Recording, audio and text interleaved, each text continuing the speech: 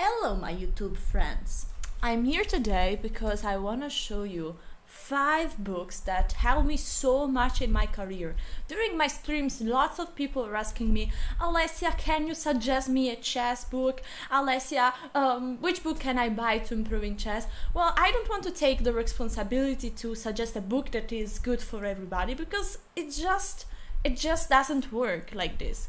I think that every different one needs a different book according to level, to the amount of books that you already read and so on. So what I want to do today is to show you 5 books that helped me so much in my chess improvement in my career, and to explain you why they helped me and they might help you as well. So let's get started.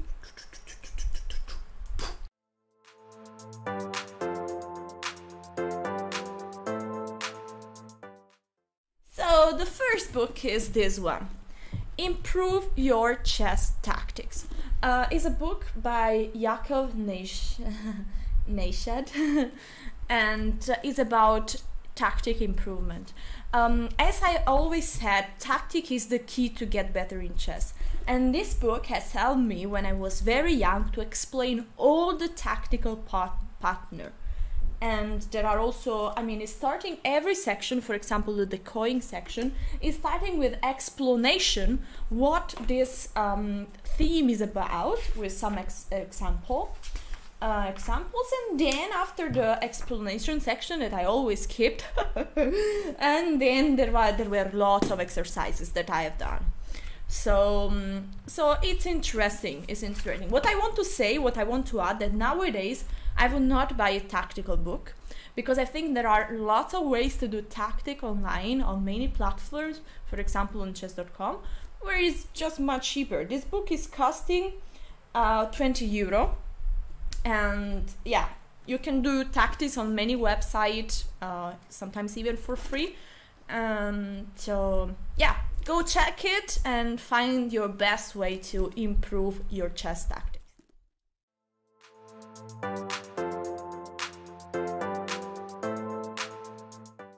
Book number 2. I'm sorry guys, but this is in Italian, but we will share with you the English version. It's a book of John Nunn, and it's about capire gli scacchi mossa dopo mossa. It means understand chess move by move. And I love this book. It's really probably my favorite book because it's a collection of games, of beautiful games, and every game explains a theme. The book is split in 3 sections: openings, middle game, and end game. And the purpose of it is to give the reader lots of knowledge about how to play properly from a strategical point of view, openings, middle game, and end game. So this book was really valuable for me, and in some games there are really lots of analysis, but every section, for example, I like the endgame one a lot. So for example, this lesson is the strength of pass pawn. And so it's starting with an explanation that you understand theoretically what you should do, how you should use pass pawn, why they are important, and so on. And then it's going on with a beautiful game that shows exactly what the concept is. So it's really, really, really well done. So this is a book that, even if I say that mostly chess books are not for everyone, this is a book that I would say that everyone should have in his bibliothèque, at home, because it's really a book that is good for lots of people.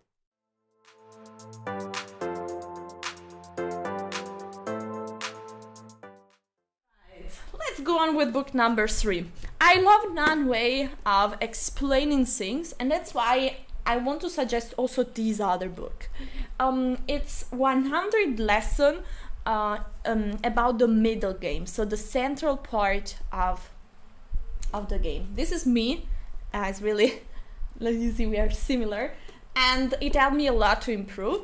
And it's about 100 lessons that are always explaining you a theme. For example, here there's a section bishop against knight, and then there is a game or two as explanation.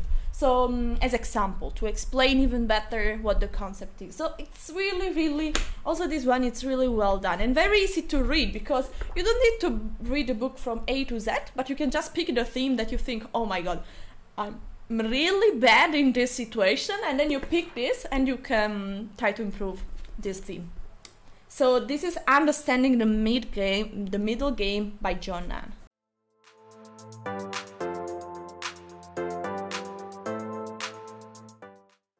Alright, let's go on. So people are always asking books about openings. Chess opening.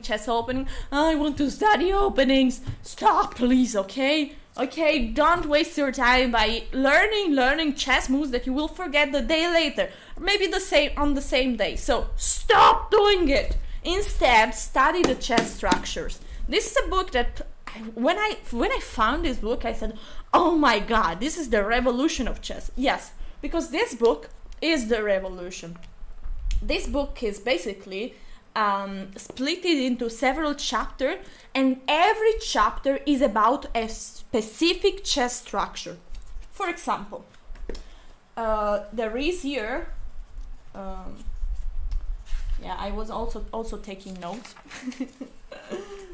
So this is the Caro-Kann formation. So at the beginning of every chapter there is an explanation, and it's telling you general plans, then the plans for white, the plans for black, and then some extra consideration. And then there is every game, lots of games that have always a learning goal. So there is a goal for that game, and then there is the example.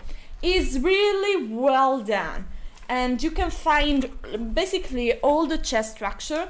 And so instead of memorizing lots of opening, I would suggest everyone to get this Grandmaster guide.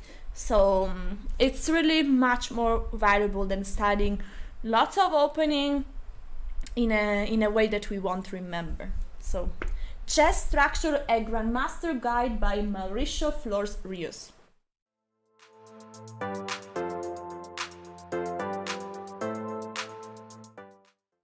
But not least, so up to now I suggested just book that I've read.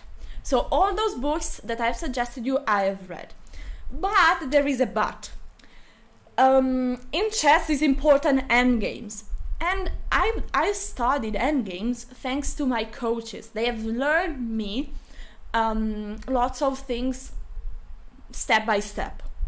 But recently I found a book that I suggested to one of my students, and I don't have students anymore, so to one of my previous student, and I had to suggest this book because it's just so well done, and so that's why I think I'm fine with suggesting this to you. Also for this I have the Italian version, so it's a book by Karsten Muller, and is about learning how to play the endgame.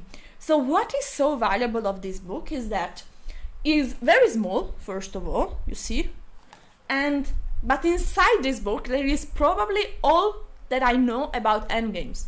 So everything I know and everything I think most of the people needs to know is inside this book.